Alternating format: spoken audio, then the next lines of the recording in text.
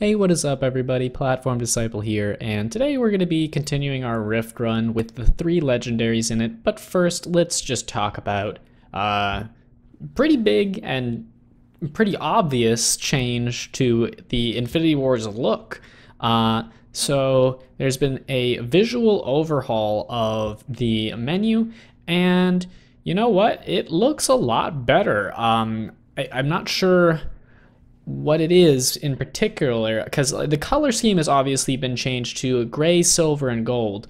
But in addition to that, it just looks like everything's in better resolution. I could be wrong, but it looks like the artwork in the background here, the buttons, just everything looks a little cleaner somehow, and that's very good. I'm very happy about this change. I mean, there's a couple things that are maybe a little off, like the text coming out of here, but with that aside, everything's looking pretty good. I will also say that they added 2 new missions, or two new sections of the campaign: Descendants of the Dragons and Sleepers of Avarak. If you are a newer player, this is a great opportunity to grab a large amount of cards from those 2 factions, and if you haven't already, you should do it for the first 4, but it's a lot of free cards basically. And if you're an advanced player like myself, you might be surprised. There were a couple things in the decks that I didn't have playsets of, like trying to remember, like Engine of Reincarnation. I don't like the card, but I only had 2, and now I have 3. So it's worth doing either way. I did record myself playing the campaign, but I don't know if it's worth making into a video because it was very, very, very long. And most of you are probably gonna play through the campaign yourselves, like probably sometime in the next week or whatever, if you're an active player. And I don't know if there's really like if people in the comments are all saying like post this video, then I will edit it and post it. But otherwise, I don't think it's worth posting. So because I don't plan on posting it, I do need to say a couple things about the new campaign in terms of its quality. So first of all, I think overall, I think it was a step up from the first 4. Like I enjoyed it a lot more. But there were a couple things that really stuck out that bothered me. Okay, and I'll go over them. There were like 3 major things and some minor things, but I'll only talk about the major things. So the major things are, 1, the enemy player very frequently had a lot of cards that were given to them for free. To make the campaign interesting and story driven. Like sometimes they start with a very large character, or they start with very many characters. There's nothing wrong with that, but what is absolutely completely frustrating about it is that they don't use those characters. If you want to create intrigue and challenge for newer players, make it clear what the challenge is, because like you're not teaching the new player anything if the enemy player starts with like 10 unending drones in one of the missions and literally doesn't move them ever. Like they had Luca in the command zone that Luca gives +3/+3 to all those unending drones, and they won't play Luca. It's not coded in. Like, why is Luca in the command zone? Why are there these unending drones? It's like you just remove them. Why are they there? It doesn't make any sense. And then the other couple major issues were the second one, which is a very big problem, is sometimes there's the objective on the side, right? Sometimes you had to do that objective to proceed. Other times you didn't. I think it should never ever require you to do the objective. And there's 2 reasons for that. One is it gives players a chance to explore and learn by giving them flexibility. My laundry is done. Okay, where we left off. why should you be able to do whatever you want in spite of the objectives is, one, gives the players creative flexibility, lets them experiment with the game. But the second reason, and this is so freaking important, is you can't continue the mission sometimes if you screw something up. Like, there was one of the Descendants of the Dragons missions, the enemy starts with a ton of Flame Dawn characters, and you start with a 2-1, one of many. You guys will know this mission when you play it. Anyways, on a certain turn, it might be like turn 4 or 5, the game provides you with Gauhan and Ji Ascended. No, not Ji Ascended, just Ji. This one. Ji who honors the dead. And it requires you, in other words, you cannot proceed and end your turn to remove a character from your graveyard from the game. If you did not block with one of your characters, notably the 2-1, you lose the mission. You have to restart. Like, I had to restart that mission because I chose to move my 2-1 into the support zone. And that shouldn't happen. And there were a few other instances of that in the campaign. It should always let you proceed, if only to make it so the campaign functions even if the player messes up. And that wasn't a misplay on my part, moving the 2-1. It was not a bad move. The only thing that made it bad is that I automatically lost the game because I couldn't continue. All right, that's probably the worst one. But there's one more, and this is just an annoying one. In one of the missions for Sleepers of Avarak, you are pitted against Flame Dawn, plus it's 2 Flame Dawns, 1 Sleepers, and in the command zone they have Infected Knight. Oh, I almost got it. Is it Infested Knight? Yeah, Infested Knight. They have this guy in the command zone. Anyways, he's not the problem. The problem is that the deck runs a combo. It uses Ember Starter, Fear, and Ferocity. And it plays Fear first to remove all the defenders away, and then uses Ferocity to move Ember Starter into the assault zone to get in for a lot of free damage. But Fear is 2 Sleepers Purity. Come on. The deck that was using it is 2 Flame Dawn Purity, and I draw the line there. I know that the campaign isn't always going to follow the rules, like sometimes it gives you or the enemy free cards, but seriously, this is a mistake. You cannot have that in a deck, and it should not be in the campaign, in my opinion. Anyways, the reason it's probably in there is probably because this campaign was being programmed before the Fear change. And then after the Fear change, they were too lazy to take it out of the deck. And that's frustrating. All right, so that's my campaign rant on the problems of the campaign. Aside from those, the campaign was actually very good. So please fix those things, and then you have a very good campaign. And what I just said also applies to the first 4 missions. The first 4 missions had some similar problems. So I hope somebody on the developing team is watching this. Like this game is so close to being like good, but then they're just stupid mistakes. Stupid mistakes. Like, the reason people are gonna stop playing this game, like newer players, is not because the card game is too complicated or it's too difficult to get rare cards or many other problems that other card games suffer from. It's gonna be stupid crap. Stupid crap. Like, they cannot finish the campaign because they ran into a design error where they cannot end their turn and continue because they didn't get their stupid one of many 2-1 to die. All right, I'm done, guys. Well, calm down. We're gonna play a fun Rift Run game, so I'll see you in it. Okay, here we are in game. We have a pretty solid opener. They have a pretty solid looking command zone. but we're just gonna hop into it. You'll also notice that the visual update has applied to the in-game as well, which is cool.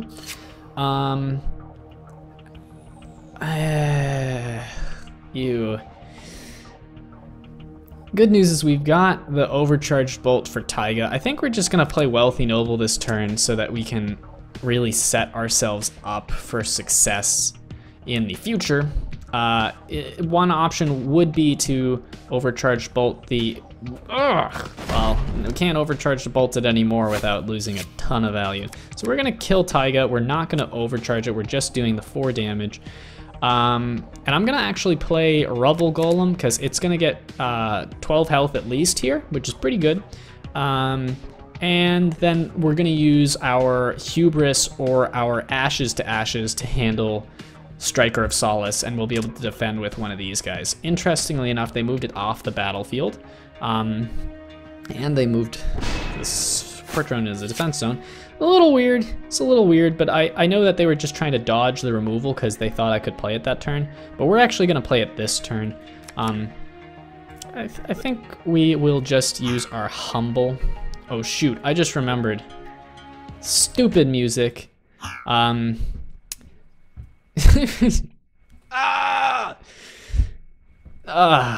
I'm not gonna re-record it because we're already in game.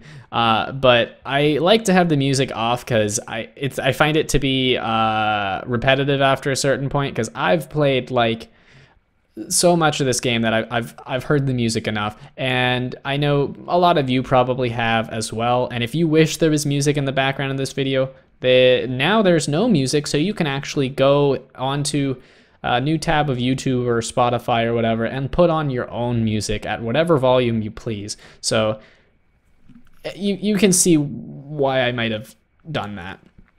All right, I think we're gonna defend with our Splitter Light. Oh, shield 1. Isn't that something?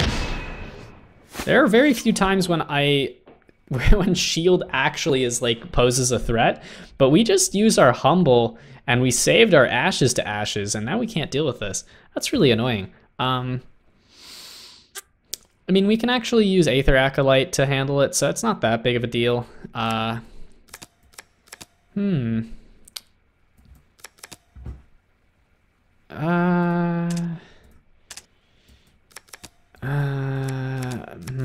think we'll do this, because I want to get the Genesis Spy to start putting doo-doo in his deck that he can't get rid of.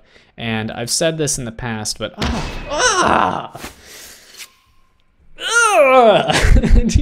it lived with 1 health. All right. I want to play Genesis Spy, but he might block it. I think we'll just leave things like this. Actually, just in case, maybe we'll do that in case the flame ramp comes out. But like I've said in the previous videos in this series, no matter how bad the early game goes for us, we have a substantial advantage in the late game because of Martyr of Death and Vasir and Subjugated Dragon. We have a lot of big bombs in the late game. Let's see. I think we're gonna do that, and I think we are going to kill this, hopefully get in for damage. Well, Ashes to Ashes the Ferocious Flyer, and we're just gonna build up a board state. I think we can play aggressively this game. Ew, he dodged it. That's really too bad. We're still in fine shape though, but Jubilee is really annoying because we can't target it.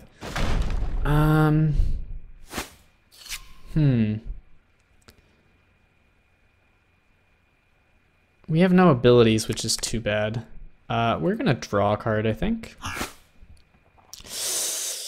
Maybe we set up our Unstable Bomb Bot? That seems smart to me. And we're gonna move our little Timmy bot there. And I think this is a game where I actually want to use Martyr of Death for the 15-15 flying, as opposed to using him for his effect. Because Martyr of Death can just block these, or I can use Martyr of Death to start attacking. I could also just play Vizier.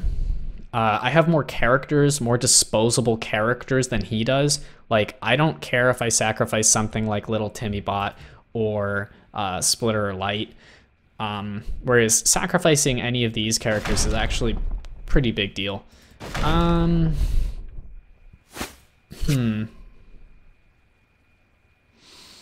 Yeah, we'll pay. Or will we? We don't get to play Vizier if we pay. So we will not pay, and we're gonna play Vizier. And then next turn we can sacrifice our Splitter Light or our Little Timmy Bot, depending on whether we'd rather have 2 more characters that we could sacrifice in the near future, or whether we'd rather just draw a card.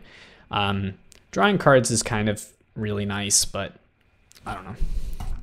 And by the way, the reason we kept out our Rubble Golem is because if he put the Flame Ram in the Assault Zone, it would live. I would like to sacrifice a character. I would like to sacrifice Little Timmy Bot. And he's probably going to sacrifice Flame Ram. And we can start attacking. I think this is good.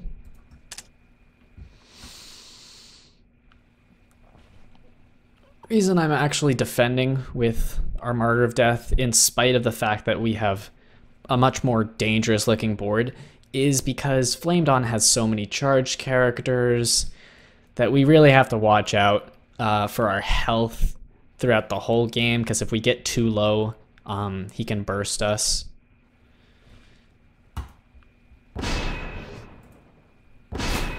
He's probably gonna box Vizier. Oh!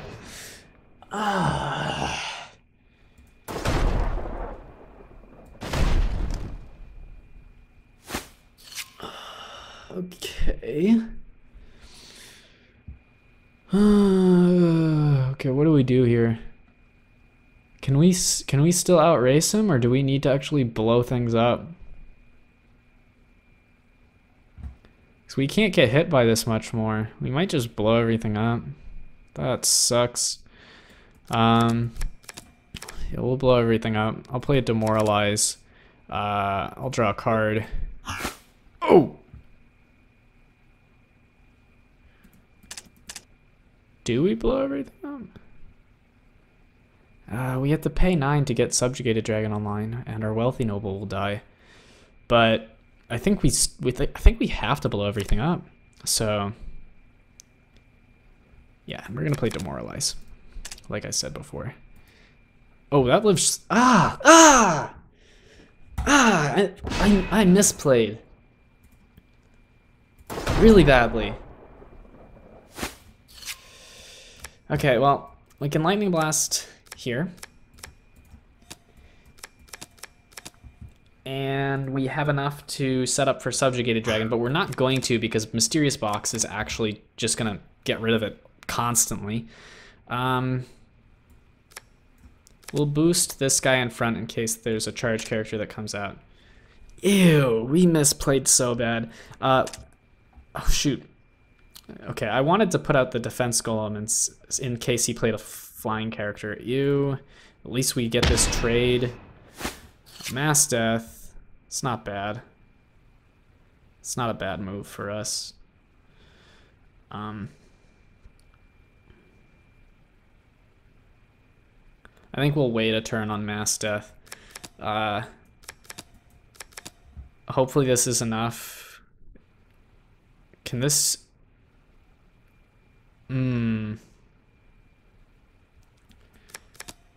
We're gonna risk it.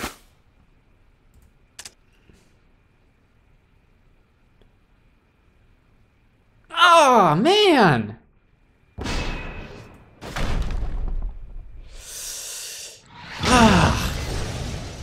Well, we lost.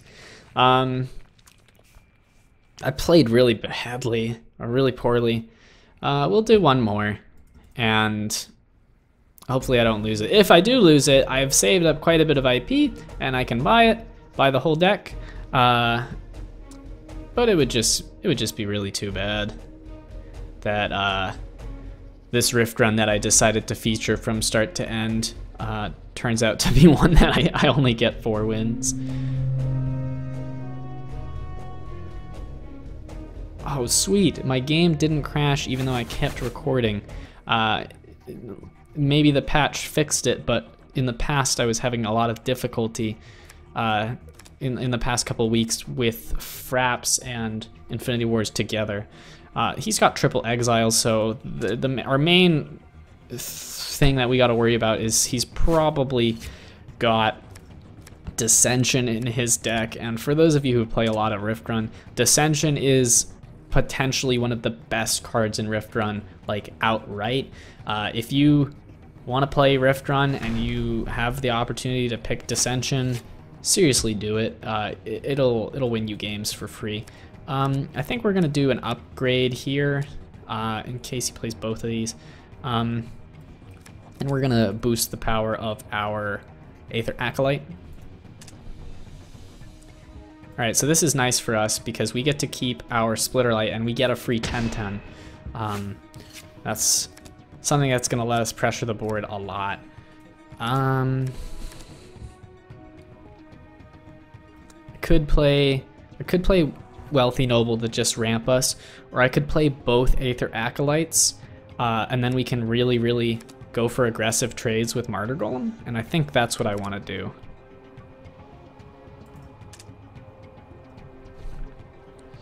Because we're in a position where we have a lot of power right now relative to him.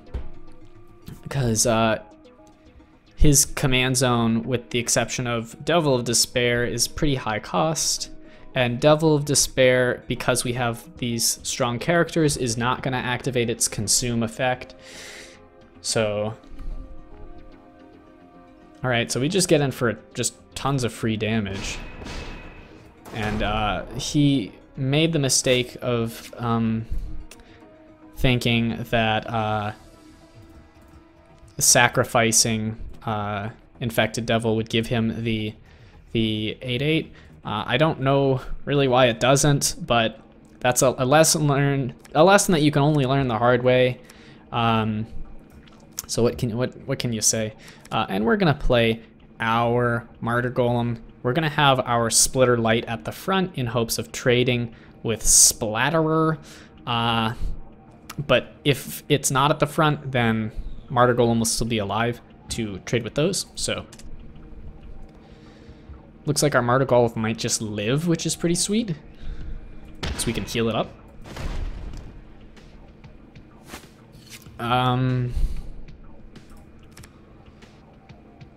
Yeah, we're gonna heal it once. We're gonna pump this guy.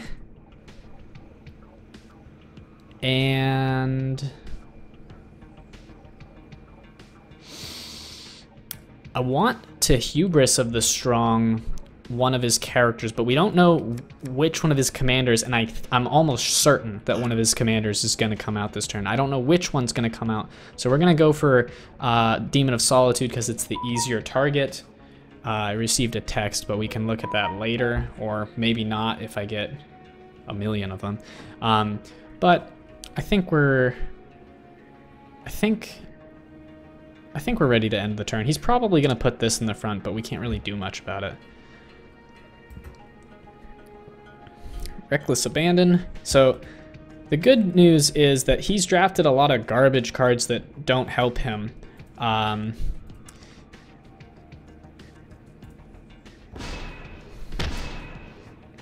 by that I mean he drafted like Defiant Trickster, and he drafted Reckless Abandon. So I think we've just straight up won this at this point. I don't think he can recover.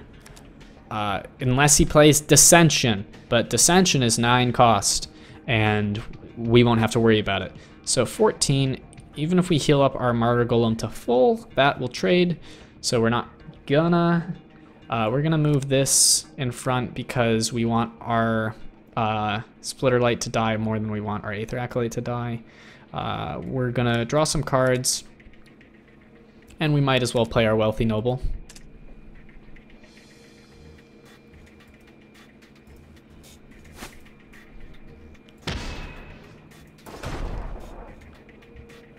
And that's probably GG, because he hasn't discarded a Dissension, and Dissension, like I said, is gonna cost him 9 resources, and he doesn't have those 9 resources, so I think we're all right. And we're gonna shuffle away our Demoralize, because this game isn't gonna go on long enough for morale to matter. Yep, he conceded. All right, so we lost one and then we won one, so I'm okay with this. And I didn't expect to go too far with this deck.